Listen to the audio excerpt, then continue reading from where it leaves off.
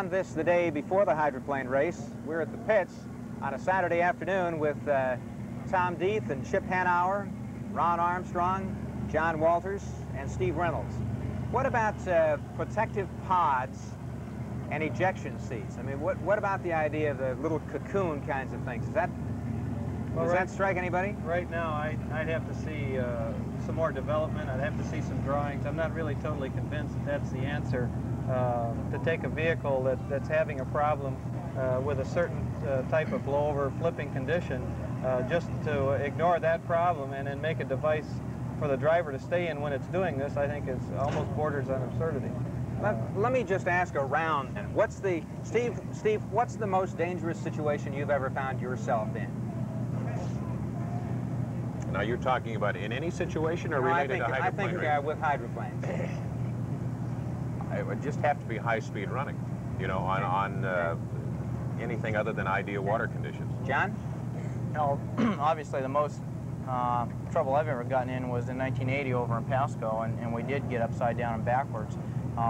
Yes, you did, John. It was twice. Yeah. It was you know, something that was due to a couple of things. One, the boat was set up extremely light on its feet. There was a tremendous amount of air under the boat, which is basically the theory behind the new boat design. Also, because of the conditions in Pasco, the water was extremely smooth over there. It's difficult to tell when the boat is getting up, and we're trying to go fast. Just excessive straightaway speed. Ron? Probably the most dangerous thing for me is dealing with my wife. But the second danger is I've had a couple incidents of losing rudders and not really blowing over. The boats that I have driven in the past have not had that problem, but I've lost 2 rudders, and that can get you into trouble in a hurry. 2 quick things here. The business about your wife brings up the next question I was going to ask, because I want to know what, I mean, Dean Chenoweth was killed over in Pasco last weekend. You have wives, families, girlfriends, people that care about you. I mean, were you a little serious about that? When you thought about taking this job, I saw you in the driver's meeting this morning, and some guy came up and laughed and slapped you on the back and said, Ron, you're crazier than I thought you were. Is there any seriousness to that? Oh, I don't think I'm crazy at all. No, I don't mean that part of that. But the fear, the family kind of fear. You know, we don't want you to go on and do this anymore. Well, of course, you know, I have 2 children and my wife, and they're very dead set against this, but I can understand. My wife has gone through, since I've been involved in and out for 8 years, and I guess we've had 4 fatalities. We were very, very close to Bill. That touched us all very deeply. And then Dean on top of that, and then for me to drive the boat, it's very understandable, I'm sure, from the outside. Mr. Little, though, assured her that we would be running this very safe and sane, and that what happened to Dean was a once-in-a-lifetime type of a freak accident, I guess, with the wind conditions that particularly Tom has been talking about. But it's something you have to deal with. I went into the sport knowing that it was dangerous. We accept those risks. We try to keep as much under control as we can. But I think it is very difficult, very hard on wives. Chip? I'm not married.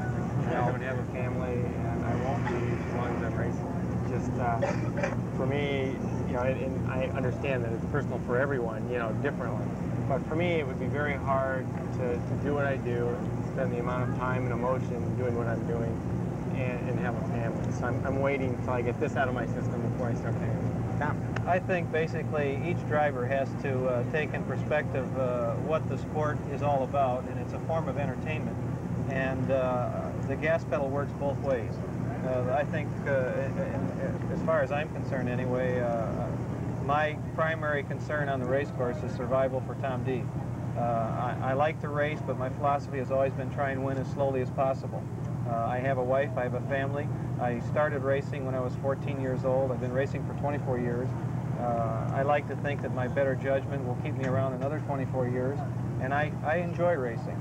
And it's my form of relaxation. Some people like to play tennis, some people like to play golf. To get away from the day-to-day, everyday things that I do at my shop and boat building and engine building and so forth, it's my way to kind of just break loose, get involved in a sport where I'm totally relaxed.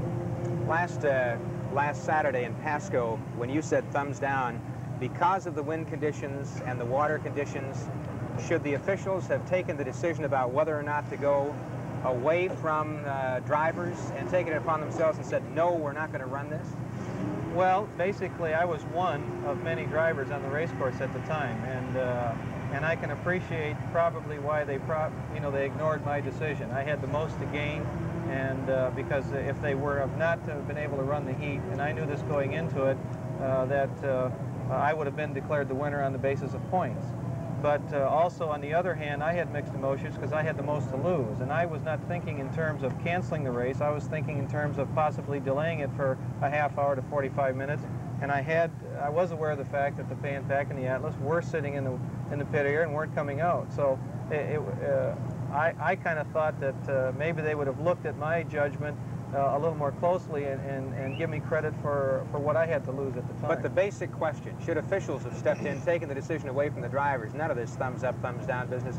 You go or you don't go, and you can't go now because these are the conditions. No, I don't. It's still their ultimate decision, no matter what we do. I've been in races where everybody went thumbs up, and I've had officials say, you're not racing, you know. So they do exercise that. How about not looking at, I think one of the things that I guess that I heard this morning was that the officials do not even look at the videotapes anymore to find out what the whole cause of the accident was and try and do something about that. Well, I think that was Mr. Rudman's comment in the paper. And I know everybody's team manager and crew chief has been over those Budweiser films over and over again. It was our film, and we tried to distribute it to everybody who wanted it, and that thing will be looked at thousands of times. We'll continue and wrap up this conversation on the day before race day at the pits in Seattle in 2 minutes.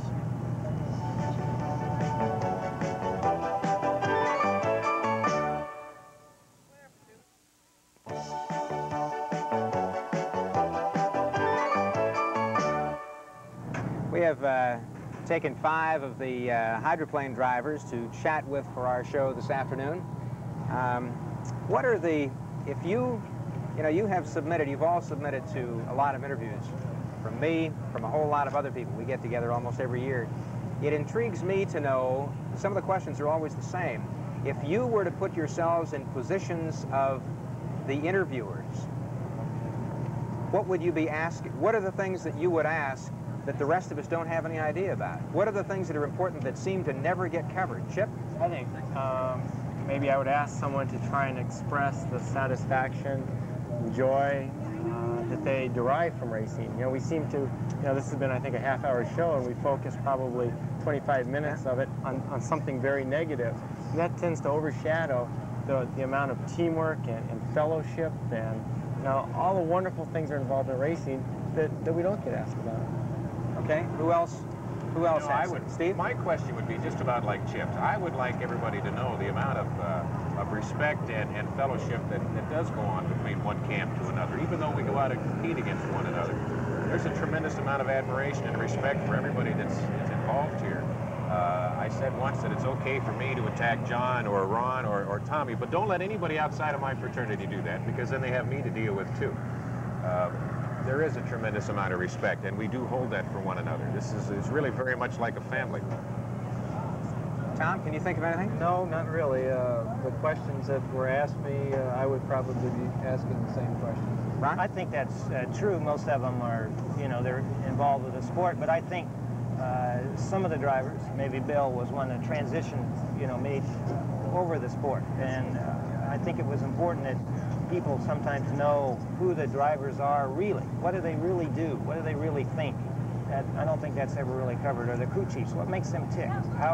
Why are they so dedicated? And because you put these people up against the average person, you see there's no comparison.